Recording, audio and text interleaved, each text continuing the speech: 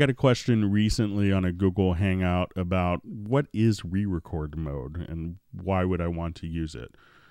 Let's say we're doing a typical recording session of like live drums here, and we have all of our tracks record enabled. I would hit record, have our count in, and then we start recording.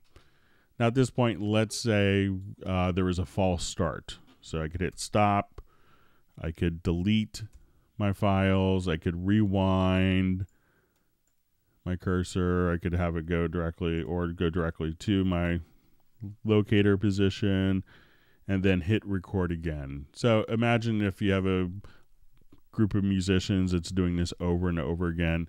These 4 or 5 mouse clicks and keyboard shortcuts can really be problematic and can cause errors. So we created a record mode called re-record, and this could be activated by clicking on the common record mode icon here in the transport in Cubase 9. So we could choose re-record, or I believe in 8.5 and higher you could find it directly from the transport under common record modes. Just activate re-record.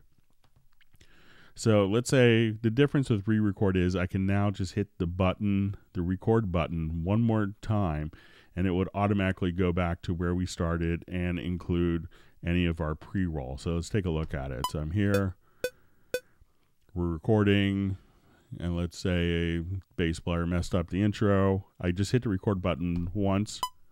The files are automatically deleted. It goes back to its start position and hits record and does it with the pre-roll as well. So again, hit record.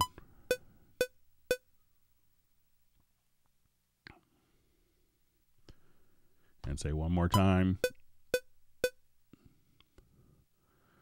Now, if we like that take, if we have a lot of unused files, they'll actually, if we go to our pool window, all the files that we have erased will now show up in the trash. And now you could just simply right click and you can empty the trash and erase the unused files off of your hard disk.